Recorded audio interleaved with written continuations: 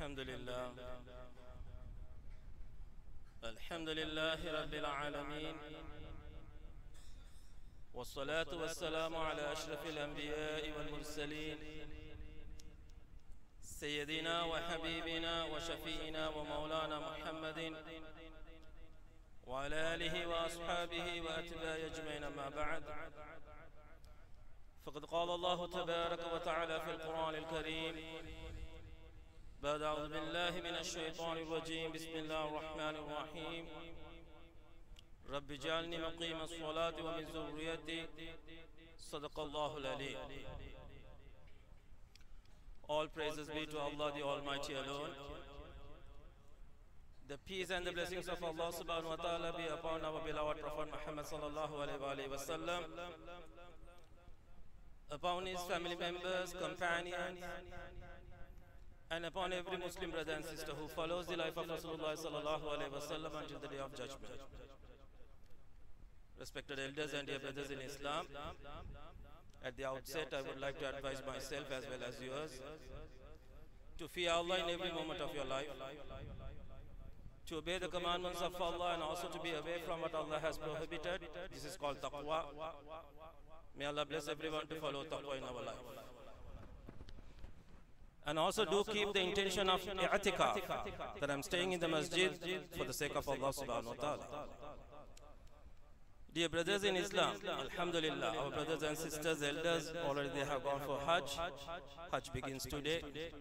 MashaAllah, let us pray for them, let them have the Al-Hajj Mabrura, the Hajj accepted one. No? And also you would have been listening to a lot of bayans about the last 10 days, where that we are now here. And these are the 10 days where Allah subhanahu wa ta'ala allows a lot. No? We already would have heard a hadith which comes in Muslim. No days on which the righteous deeds are more beloved to Allah than these 10 days. Specifically, these 10 days are mentioned in the Quran in Surah Fajr, وَلَيَالٍ Ashir, the 10 nights. And also the 9th day, the day of Arafah, where that non-pilgrims need to fast, or it's a sunnah to fast. And also the Hajj day, it means the Yawmun Nahar, also mentioned, وَالشَّفِ وَالْوَتِّ, the even and the odd day. So I'm not going to talk about those matters, because already you have, mashallah, heard about those things. And also we know that during the Hajj season, scholars, Moulavis, ulamas, and everywhere you can hear the life of Ibrahim alayhi salam being spoken repeatedly. And why the life of Ibrahim alayhi salam is spoken during this season? Because there is no Hajj if Ibrahim alayhi salam is not there. The Hajj completely had been designed by Allah subhanahu wa ta'ala, the activities that were performed by a family, that was the family of Ibrahim alayhi salam, apart from all the other rituals. Now the Salah, Saum, Zakah, these have been ordered by Allah subhanahu wa ta'ala directly through the angel Jibreel alayhi salam, and the design and the structure is also decided by Allah subhanahu wa ta'ala. But the Hajj is not like that. It is not a what you call a structure that was designed by Allah subhanahu wa ta'ala. It's an imitation of the life of Ibrahim alayhi salam's family. Every act in Hajj, every ritual in Hajj is related to the life of Ibrahim alayhi salam. So without talking Ibrahim alayhi salam, you cannot talk about the Hajj. And also, dear brothers in Islam, Ibrahim alayhi salam has been mentioned in the Quran as an imam. Allah says in Quran, "Inni ja'aluka lin-nasi imama." I'll be making you as a leader to the ummah. So why that Ibrahim alayhi salam was made as an imam? Because we know that we have been commanded by Allah subhanahu wa ta'ala to follow Rasulullah sallallahu alayhi wa sallam, no? Inna lakum inda Rasulullah uswatun hasana. Indeed, you have in Rasul sallallahu alayhi wa sallam the finest example, so we have to follow the Prophet. But the Prophet is commanded to follow Ibrahim alayhi salam. Fattabi billati Ibrahim hanifa. Rasulullah sallallahu alayhi wa sallam had been commanded by Allah subhanahu wa ta'ala to follow the life and the style of Ibrahim alayhi salam. So that's why he is being known as Abul Anbiya, the father of all the prophets. And his life is so perfect, so exemplary, and also full of guidance. So today my topic is, please bear with me because you know that we have a power cut. Inshallah, I'll try to shorten the Jumu'ah much as possible, inshallah. So the life of Ibrahim alayhi salam, it's a life of dua, supplication. Life of Ibrahim alayhi salam, it's a life of sacrifice. Life of Ibrahim alayhi salam is a life of submissiveness to Allah. He dealt and he strengthened and made all his relationships with Allah, with his wife, with his children, with the community so perfect, so that he should be found. And he's the only one to be found in all of aspects in our life. So I would like to mention a few of these du'as of Hazrat Ibrahim alayhi salam, not the meaning of the du'as, to see the concern of Ibrahim alayhi salam about this society, about his family, about the matters that related to what you call surround. Now, first thing that we need to learn from Ibrahim alayhi salam is the dua. Because there are many du'as are mentioned in the Quran which were recited by the Prophet. The highest number of du'as, the du'as of Ibrahim alayhi salam. There are many du'as mentioned in the Quran which were recited by the Prophets. The highest number of du'as among them are the du'as of Rasulullah, the dua of Ibrahim alayhi salam. The first thing is his dua. He begins with the word Rabbana, our Lord, pleading in dua, the humbleness in dua. So Allah teaches us how Ibrahim alayhi salam makes dua from us. Now you would have heard about the story about that he's leaving his wife and the children in the desert, child Ismail alayhi salam. So I would like to just quote that dua and to make you understand how repeatedly he used the word Rabbana. Rabbana inni askantu min zurriyati biwadin ghayri zizarin in the Baitikal Muharram. ربنا ليقيموا الصلاة فجعل أفئدة من الناس تهوي إليهم وارزقهم من الثمرات لعلهم يشكرون. In this dua, in two places, Ibrahim alayhi salam is using the word Rabbana, my Lord, Ya Allah. So this is the dua he made after he left his wife and the child Ismail alayhi salam in the desert, not with what you call with full of joy or happiness. Sometimes we may, but he left them with the grievance and also the worries, and he just went away from there and made a dua for his family. In that only he said, Ya Allah, I'm leaving my generation, my progeny, in the front of your house, Muharram, the sacred. And then he says, لِيُقِيمُوا الصَّلَاةِ. Ya Allah, they should establish the prayer. And then only he says, let the attention of the people like the caravans turn towards them and give them the fruits from you. Now, just note this dua.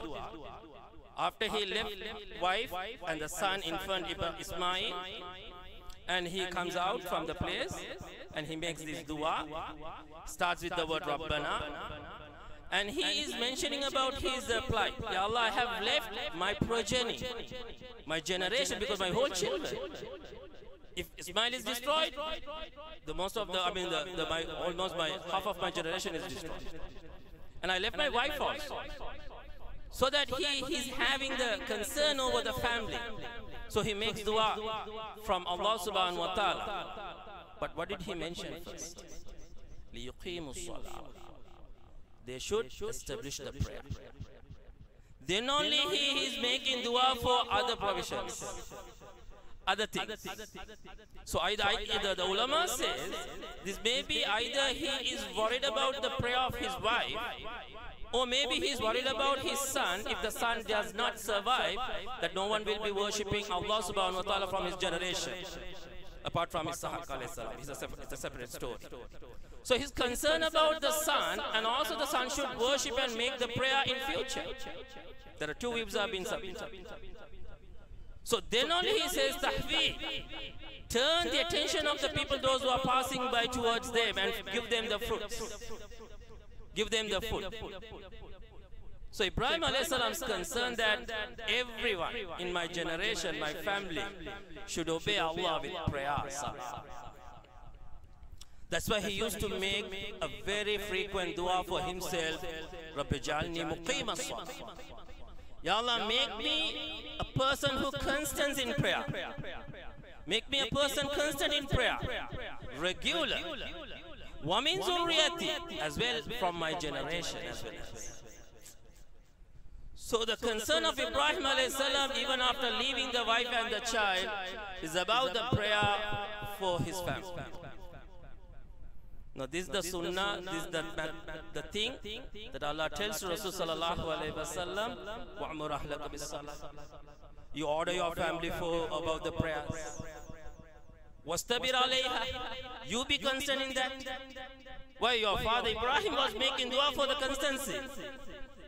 So Allah is ordering Rasulullah sallallahu alayhi wa sallam, you order your family members about the prayer and you be constant. So you give an example practically rather than verbally. Ibrahim alayhi salam's life is not a life of sermon. Pardon me. It's a life of practice and life of example. He showed from his what he called activities physically how Allah should be obeyed and prayed. So Allah mentioned in another verse in the Quran about his son Ismail alayhi salam. وَذْكُرْ فِي الْكِتَابِ Ismail. You remember about the Ismail. إِنَّهُ كَانَ صَادِقَ الْوَعْدِ. He was a very truthful of his promises. He was a person who is very truthful of his promises. And then Allah says, وَكَانَ رَسُولًا نَبِيًّا. He was a prophet as well as a messenger. يَأْمُرُ أَهْلَهُ بِالصَّلَاةِ. He used to order his family members, his wife and his children to pray. What the father did, the son is also continuing. So Allah is mentioning in 3 places what Ibrahim alayhi salam did, and following the father what the son did. So Allah says to Rasulullah sallallahu alayhi wa sallam, you also should do that. So when Allah mentions about Ibrahim alayhi salam's son Ismail alayhi salam, who had been learning salah from his father, وَكَانَ يَعْمُرُ أَهْلَهُ بِالصَّلَاةِ. He used to order and command his family members about the prayer. وَكَانَ إِنْدَ رَبِّهِ مَوْلِيًّا. So he is being highly satisfied. We are highly satisfied about it.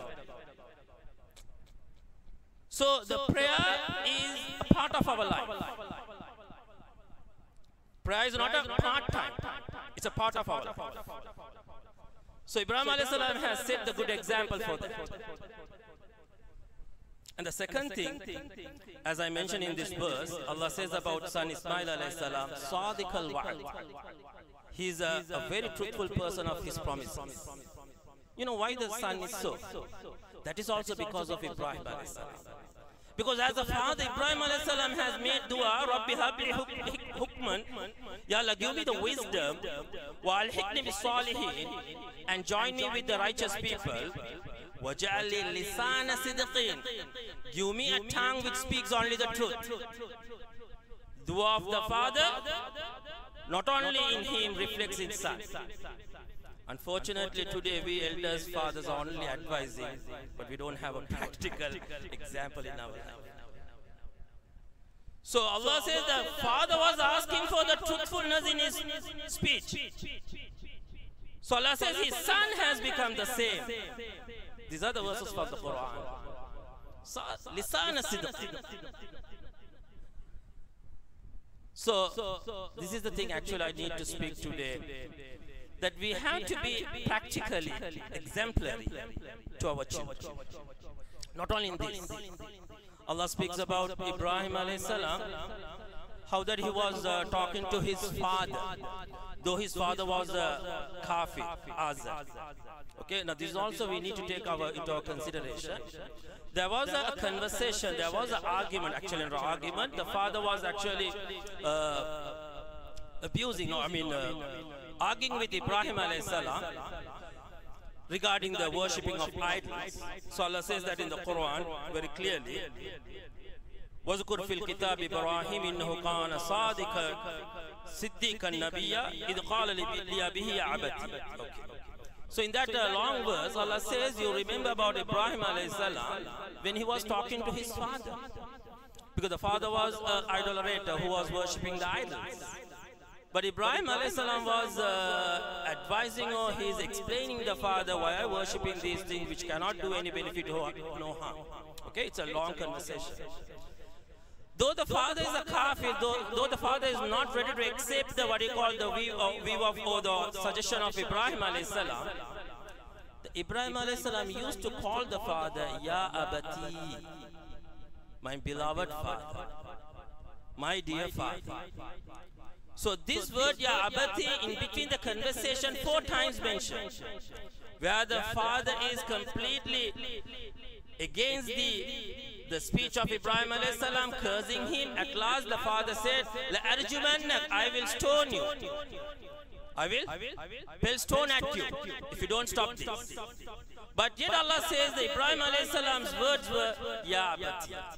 Ya Abati, my dear father, my dear father. Okay? Now this is the conversation. Now we'll go to the Quranic verse that speaks about the slaughtering matter. The Ibrahim alayhi salam is not commanding his son Ismail.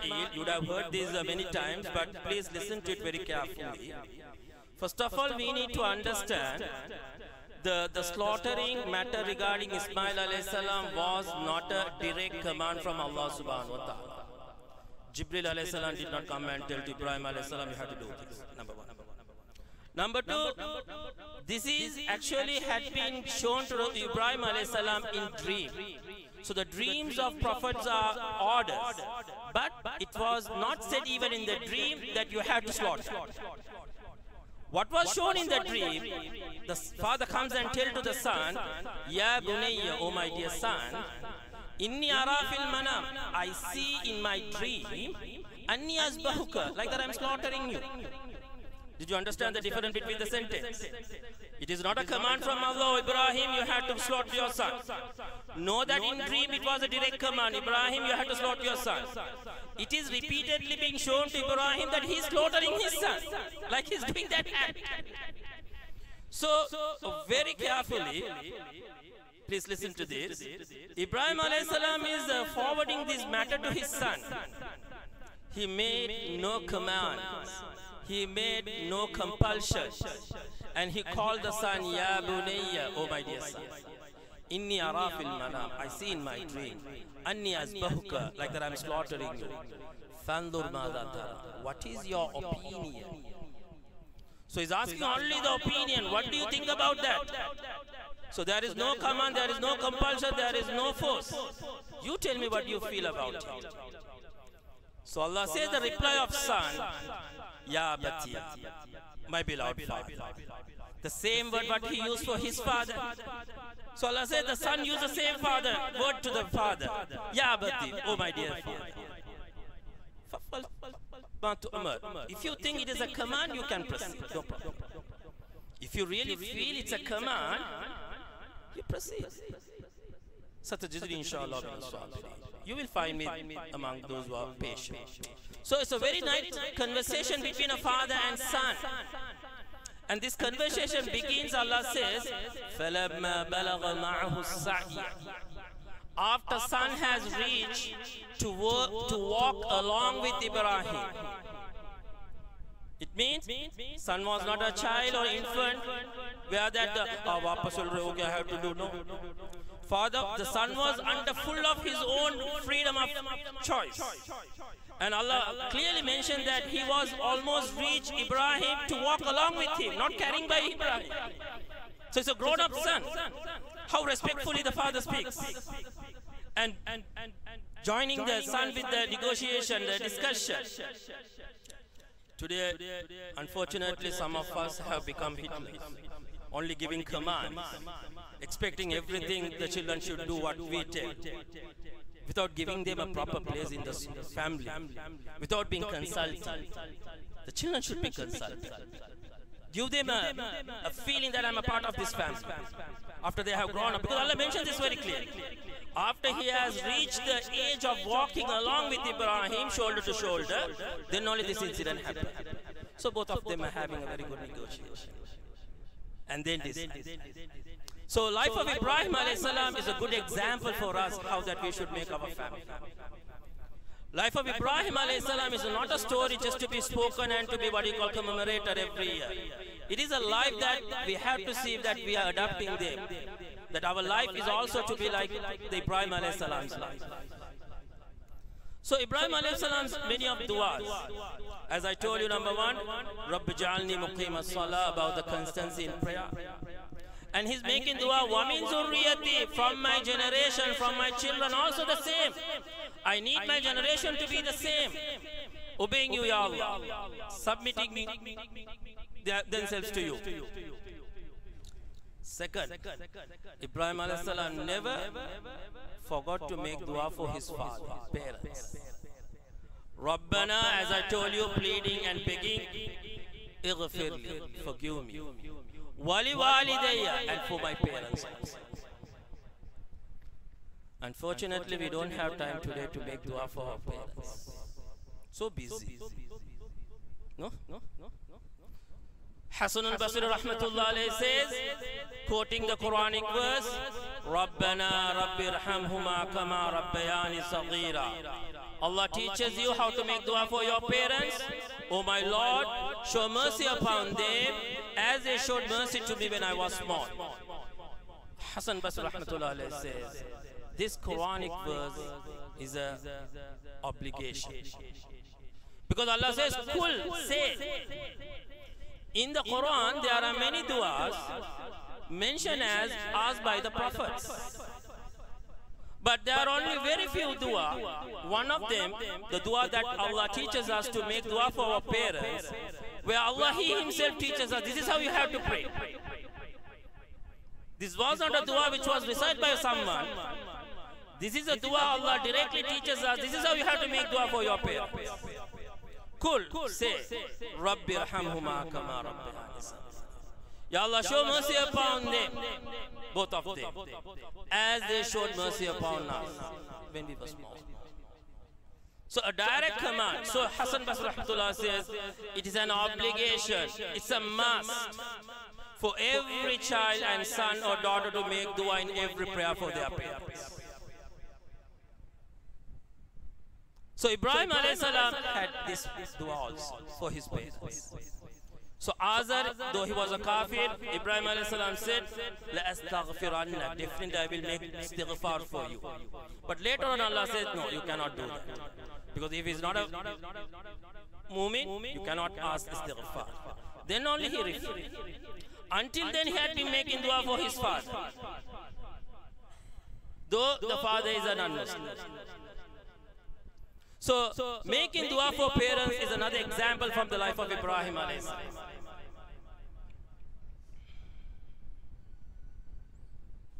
And also making dua for the believers.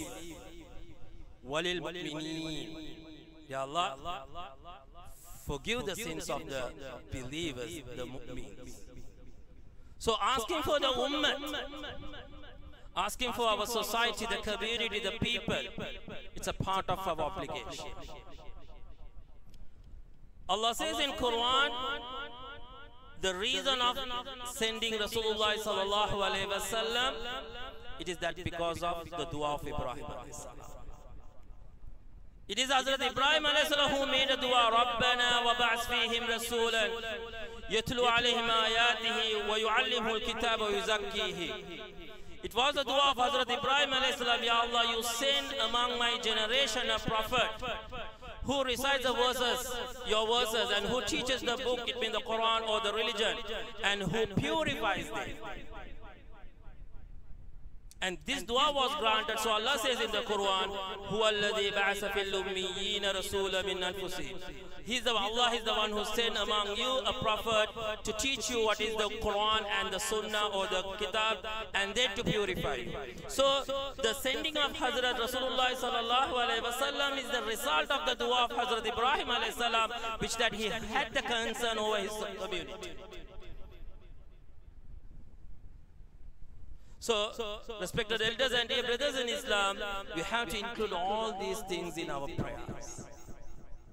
For myself, my wife, my children, because the very famous dua of Hazrat Ibrahim alayhi salam is, Ya Allah, Rabbana ja'al qurrata ayun. The Ibrahim alayhi salam used to ask, Ya Allah, make our children and our wives as a coolness of our eyes. Give us pleasure out of them.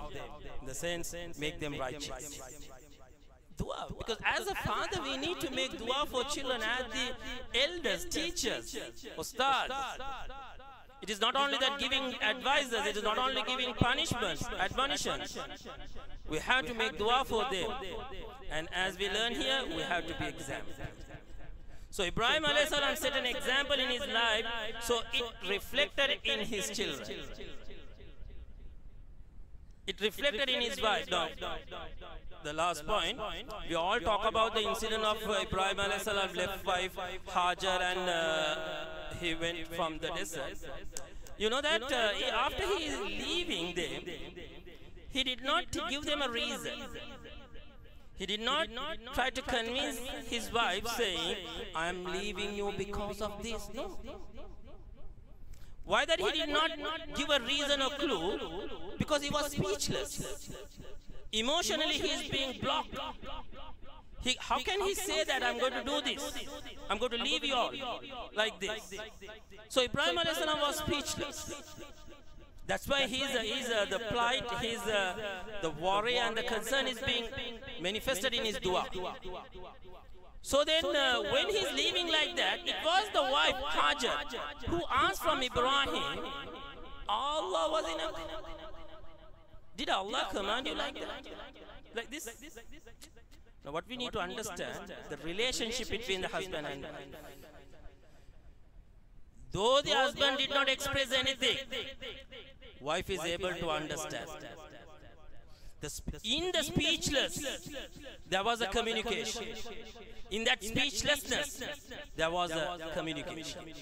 So the wife realized, if my husband is leaving me like that, it has to be for some reason. He would not do like this. So if he is doing me, it means there is something.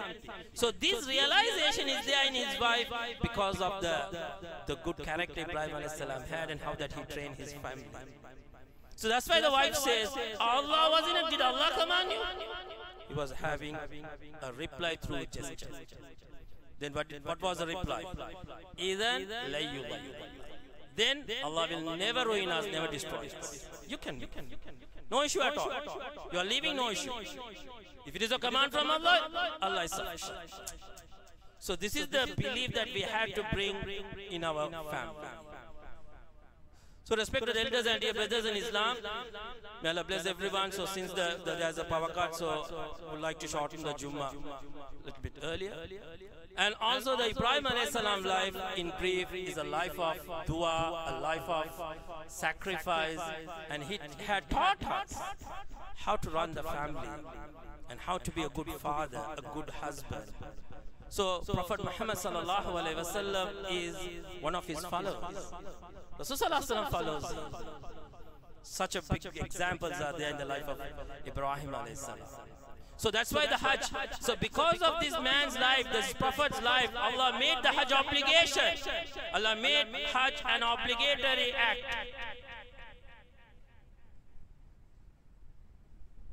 Hajar alayhi salam, she ran between the Safa and Marwa in search of water. Do the Hajjis today run in search of the same? I mean, we are doing the Sa'i in search of water. Ample of water. You can drink ice every time. But we do the same act what our mother did. Because of that act was loved by Allah subhanahu wa ta'ala. That sacrifice was loved by Allah subhanahu wa ta'ala. Allah needs no reason to make legislation. Allah needs no reason to make rules. To the extent that you all know the green light, where that was the beginning of the Safa, where Hajar alayhi salam, when she climbs that, she needs to exhaust herself. Little bit hard. So she was expediting, or she's accelerating her speed. So we have been asked to do the same in that spot, whereas now it's a flat. There is no hill for us to climb. But you do the same as she did, every moment, every inch. This is because Allah loved them. If a family is loved, Allah make barakat in them. The example is the Zamzam, which was out of the barakat of the family of Ibrahim alayhi salam. Every Muslim, every tongue had tested. Every house has got it. Every place. So therefore, respected brothers and elders in Islam, may Allah bless all of us. And also may Allah bless our Hajis, those who are performing Hajj, and make their Hajj Kabul. And Allah forgive our sins and also sins of our parents. Ya Allah, forgive our sins of our parents and those who have left from us, Ya Allah. And Allah, give them those who have left us, Ya Allah, the Jannatul Firdaus. And the Hajis, those who have gone to perform Hajj, Ya Allah, make their Hajj Mabrur. And also our children, our family members, everyone, Ya Allah, make obedient and submissive to you, Ya Allah. Ya Allah, Ya Allah, make us, Ya Allah, our last word in our mouth, Ya Allah, la ilaha kalim at the time of our death. Amin. Alhamdulillah.